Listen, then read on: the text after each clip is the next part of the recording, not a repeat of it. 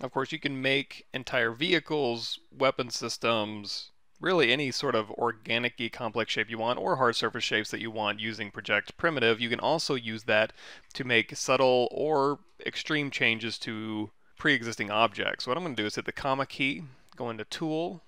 Actually, let's go into Project, and we'll go ahead and take that demo female head again.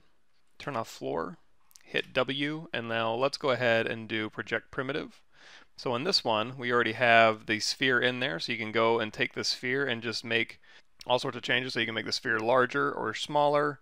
You can scale it non-uniformly. Of course, you can clip these things back and start getting this type of look. So you can start doing maybe some helmet designs or maybe some creature studies here.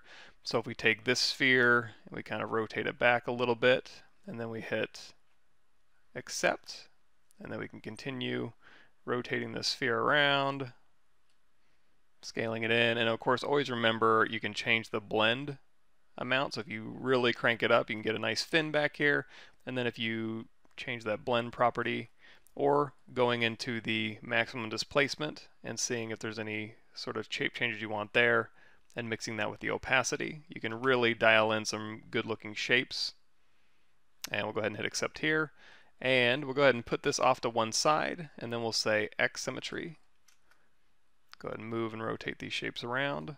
So you can see very quickly, even with pre-existing assets, you can get some really interesting shapes and designs going. Even if it's, creature work, or if it's helmet work, you want to start making helmets, you can very quickly go through here, playing with the different shapes and fall-offs and blends, and dialing in the proper look you're going for. So let's go ahead and say, let's do a full reset. And now this time, I'm going to pull out this shape. So you can use it to do kind of caricature work here. Say accept. And then for maybe the jaw back here, let's change this shape. Let's go back to new surface, and instead of a square, or instead of a sphere, let's go ahead and change maximum displacement back down to 1. We'll make this into kind of a soft square, and then we'll go back into new surface of 0. We can pass this through, we can scale it out.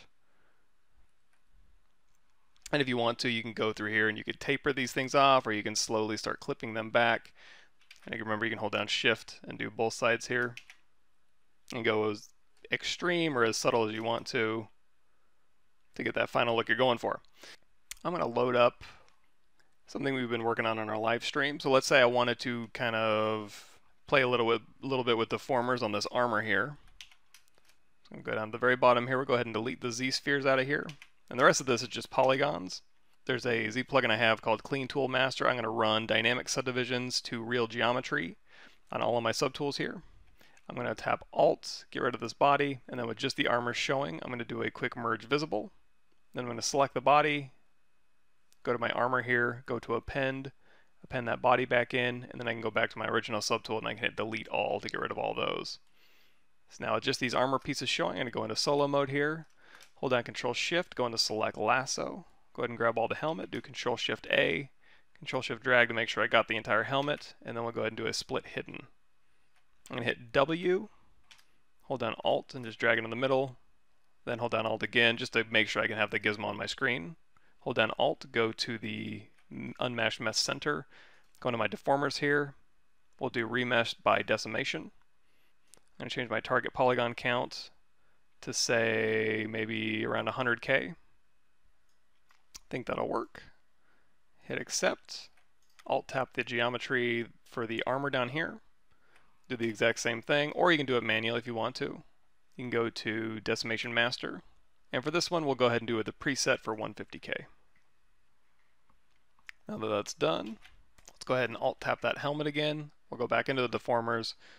We'll do Project Primitive, turn off Polyframe, and now as I move this one around, you're able to make subtle changes in here. Let's go ahead and do a full reset. So we'll start back out that sphere, and as I enlarge the sphere and pass it around my helmet, you're going to see I can make slight changes to the overall shape, see if anything catches my eye. And of course the exact same thing with the body armor, or even going down here to the original body and doing project deformations on that.